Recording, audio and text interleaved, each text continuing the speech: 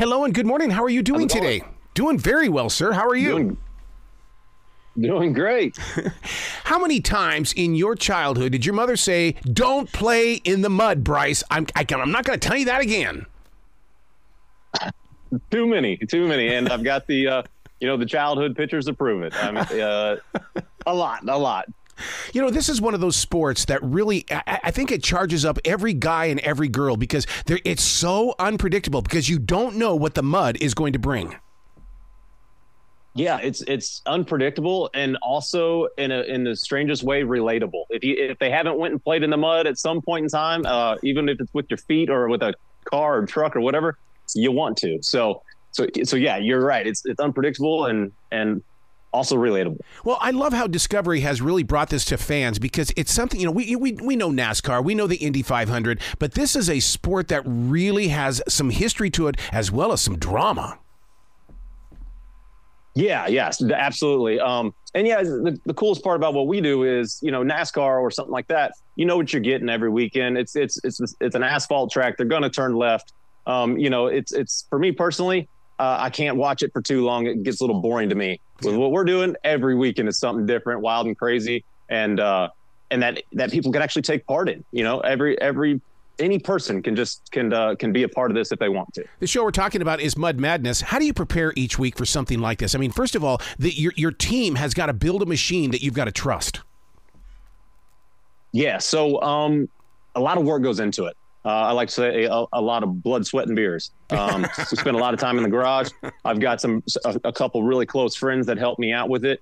As far as doing all the the cleanup and all that, wife helps me out with that. It really is a team effort to get this. But yes, a lot of sleepless nights. That's for dang sure. You know what? I never even thought about that. The cleanup afterwards, what you've got to do to get into every single part on that machine. Yes, and it's not just clean it up so that way it works. I personally, I like to look good whenever I show up too. You know what I mean? So like, even if it is for only 5 minutes when we get it off the trailer and it's sitting there before we get it all nasty again, that means everything to me to have that thing nice and clean looking, to take care of my sponsors that take care of me. I want to, you know what I mean? I want it to look as good as I possibly can up until the point that we get it nasty and tore up. When you've got someone like Megan that's also involved in these mud races, is it like going, my God, that's the kind of sister I wanted in my life, a sister that got muddy with me? Megan is awesome for sure.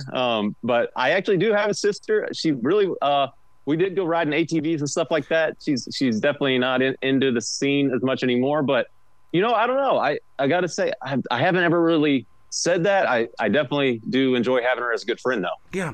When you did the ATVs as a younger child, did your parents use that as a reward? Only because that's the way my dad got us to do things around the house, to get those chores done. You can go ride the motorcycles and the ATVs, but you got to do this first.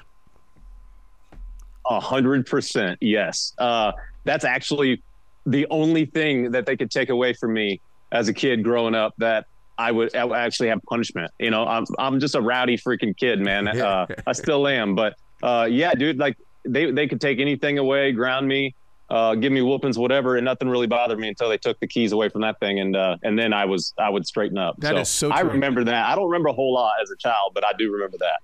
So what kind of tailgating takes place at one of these events?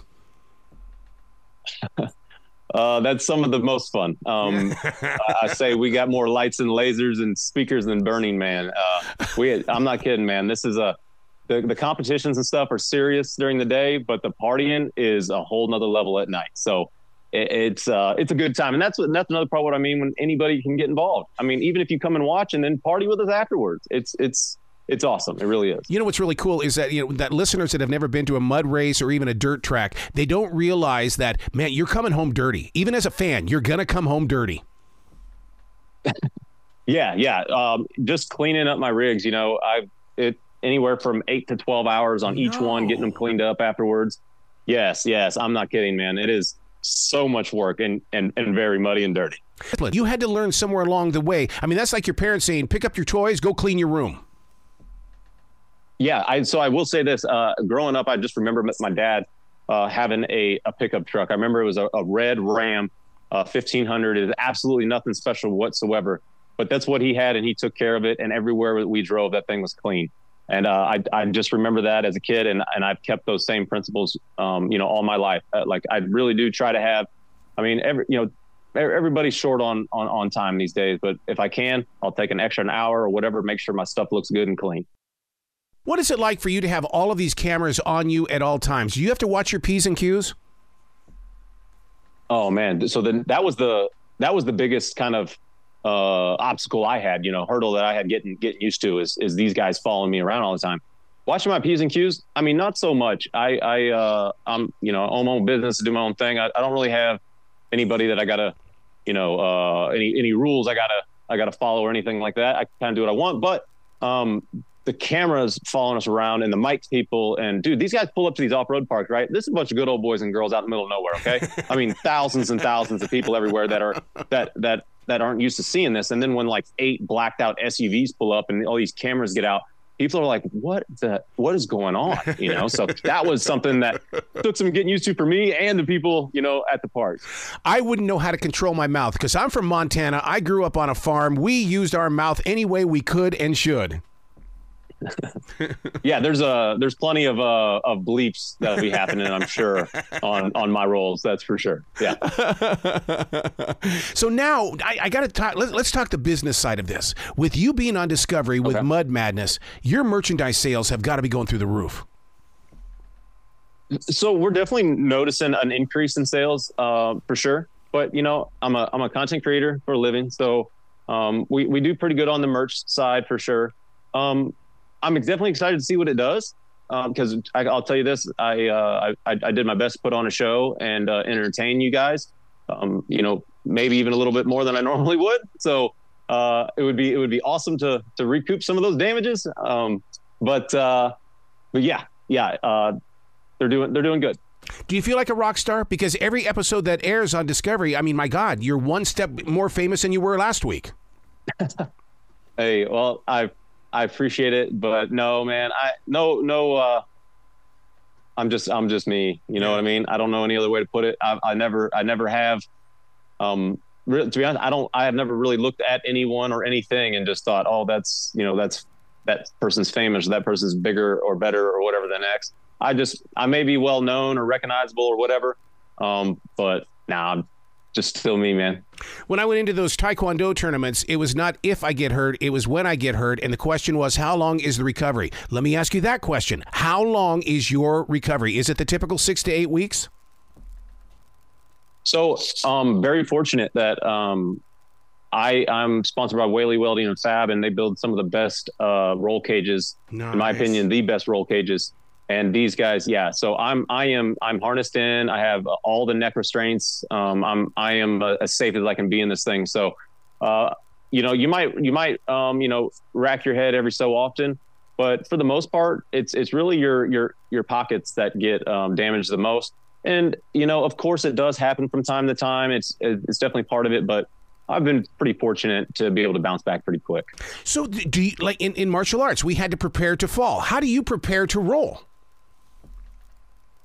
Well, or anything like that, I'm actually really relaxed and comfortable in the driver's seat when I'm racing, riding, whatever I'm doing.